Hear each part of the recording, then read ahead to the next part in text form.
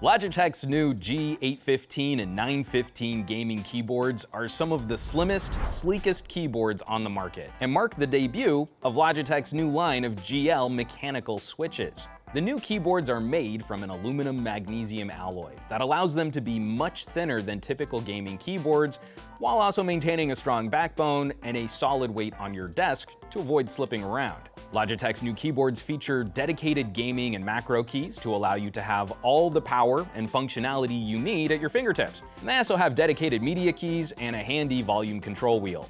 The wheel isn't the fanciest we've seen in the gaming keyboard arena, but all of the other features of the board rival anything the competition has to offer. Logitech does RGB lighting as well as anybody else. And they also take things one step further with their Light Sync RGB features. Light Sync allows your peripherals, including your keyboard, to sync automatically with your games or music, and you can even designate it to auto-match certain areas of your screen.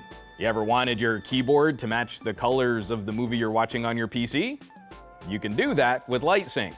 The major difference between the G815 and the 915 is the 915 is a wireless keyboard using Logitech's acclaimed Lightspeed technology. Lightspeed first showed up in some of Logitech's gaming mice, and its reliability and 1 millisecond report rate have converted a lot of gamers who were once wireless skeptics.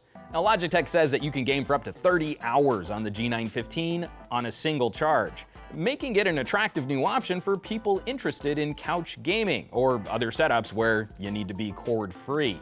The most notable thing about these new keyboards is the debut of Logitech's new low-profile mechanical gaming switches. For a few years now, Logitech's gaming keyboards have made use of their Roamer G mechanical switches. But with the 815 and 915, we're getting our first look at these super low-profile GL switches, which come in tactile, clicky, and linear varieties. The GL switches are fast and thin and feel a lot quicker and lighter to use than traditional mechanical switches. Those of you out there who like switches with heavy actuation force and a ton of tactile feedback might not be sold on the GL switches. But despite their thin profile, they pack a surprising amount of physical click. For reference, let's see and hear what typing is like on one of these boards close up.